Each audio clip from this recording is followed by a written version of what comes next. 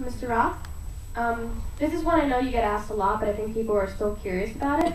How does the audience differ from a classical music production when working with a video game concert?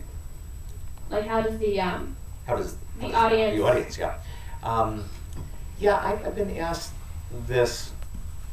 There's several ways to answer it. To the layperson, you know, when you talk to a classical, a typical quintessential classical audience member, they have no concept. What's it like to go to a video game concert, you know, with symphony orchestra? So I have to describe it to them in terms that they'll understand. And the way I might describe it to the person that's not a video game player but just needs to know what is the concert about, I would describe it as what is the music going to sound like? The music will be sweeping, movie score-ish type of writing, just as a very generic kind of description of what they're going to hear. But what's interesting about this audience, to me, is when you go to a classical concert, you have, first of all, the average age is maybe 60, 70 years old in general. There are, yes, we have some new audience that's interested, whether it be contemporary or traditional classical repertoire. But we do have a problem here in the United States and around the world of orchestras, the traditional audience for orchestras dying away, and therefore, remember, in the United States, we don't support the arts. I hate to say, but our government does not fund arts performances or arts education and music education. So therefore, we have whole generations growing up without any exposure to what is a symphony, what is an orchestra, what is a violin, what's an oboe, who's Beethoven. People are growing up not knowing this. So I'm not saying that it's critical to your life, but it's an important part of the culture that we're losing. So the audience comparison is interesting because classical audience is growing up with a great restraint. And they will come almost like a museum situation where they will sit quietly, polite applause, and try to be very quiet during the polite applause, almost never standing ovations or any cheering or things like that. That would almost never happen. It does occasionally, but very rarely. Now a pop or rock audience, of course, will be in the middle of the concert walking out to buy a beer, you know, or a hot dog, or they'll be standing up in the aisles dancing or singing along with their favorite artist or some of the lyrics of the songs, which is great also, but it's quite different from a classical audience that way, whether it's opera or whatever. Our video game audience, and I've found this to be true everywhere in the world, actually, which is interesting, very consistent. First of all, you can hear a pin drop during the performance. Very quiet. Everyone is sitting on the edge of their seats and they really want to hear the music. It's really about listening to the live performance carefully. They don't want to step on anything. As a matter of fact, I get a lot of emails from fans lambasting other fans for talking or clapping or shouting during our performance, which of course I don't mind, but you know, they ruined you know, the beginning of such and such because somebody cheered, you know. They really are serious listeners, and they're very educated listeners. They've listened to, my theory is that they've listened to these recordings for hundreds and thousands of hours in many cases. But I mean, and because of that, but here's the interesting thing. You've listened to those recordings at the same tempo, beautiful recordings, but the same tempo, meaning over and over again, that same recording, and the same compression. I'm talking about what we have to do to squeeze the dynamics of the track so that when you're playing your PlayStation or whatever you might be using, you don't have to reach for the volume all the time. It doesn't get too loud or too soft. Everything is what we call squashed or compressed. So mezzo, right? What we would call mezzo forte, medium, all the time. Not too soft, not too loud.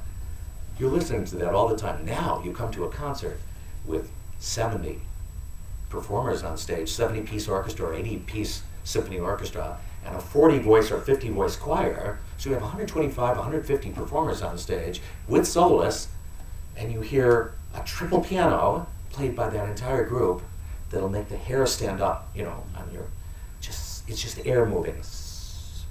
from 150 performers, and it's really it's a thing to behold if you've never heard that. You know, that experience of just air moving. I think of opening bombing mission, the very opening of that.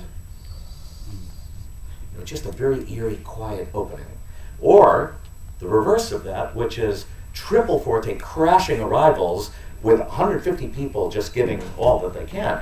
And I don't think that you get that playing the video game as much as you get live on stage. And that's, so what I've answered in a long way, I'm sorry, is why video game fans, I think, enjoy these concerts. Because they're finally seeing it uncompressed the way the composer wanted it, full dynamic range, live, and the music can breathe and move a little bit, right? If we get excited, we might take it 2 beats per minute faster because we're excited as performers. Or if we really are coming to a crashing cadence moment in the music, a very important moment, we'll stretch a little bit. This is not something that you're getting in the video game. You're seeing the same tempo over and over again, same recording.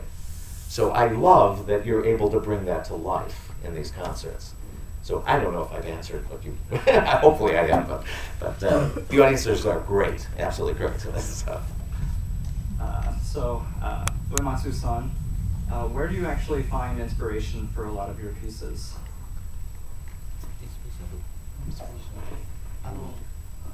何に対して？自分の気持ちとか。どっから来るのかとか。どっから来るの？インスピレーションね。あまりインスピレーションなんかのことを意識して曲を作るっていうことはないわけですよ。でもなんだろうね。例えば僕はもう今あんまり世の中で流行ってる新しい音楽とか僕は聴く時間がないんで聴いてないんですよ。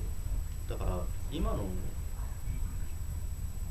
最近の流行には多分影響は受けてないと思う。でもやっぱり10代の頃に聴いた音楽っていうのがやっぱりベースになってると思いますね。そこで感動した音楽なんかがインスピレーションの元になってると思う。10代の頃に聴いた音楽。He doesn't have that much time to listen to music right now, the present time music, and so he doesn't get that much inspiration from then, but right now, but he says that back when he was like 10 years old, the music from then is probably his base, and he doesn't really have that much inspiration on like, he doesn't have like anything that inspires him that writes his music. He just always writes because he likes writing, and so he just does his best. So and what are some of the early inspirations from 10 years old? Just yeah. What music?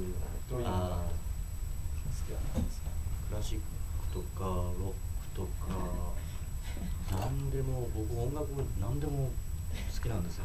He listens to all genres type music. Doesn't matter if it's classical, rock. So.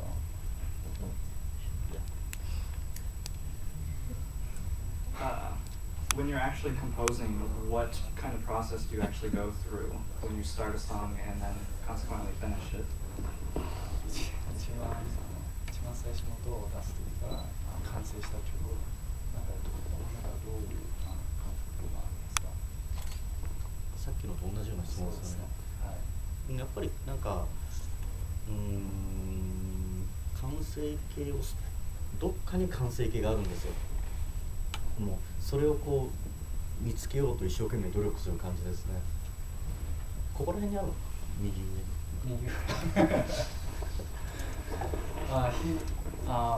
He has a vision of the completed piece already. It's very blurry, but he says it's in his right side of his brain. And so it's not really like he just keeps writing towards that goal. It's not like he has bits and pieces and puts it together. So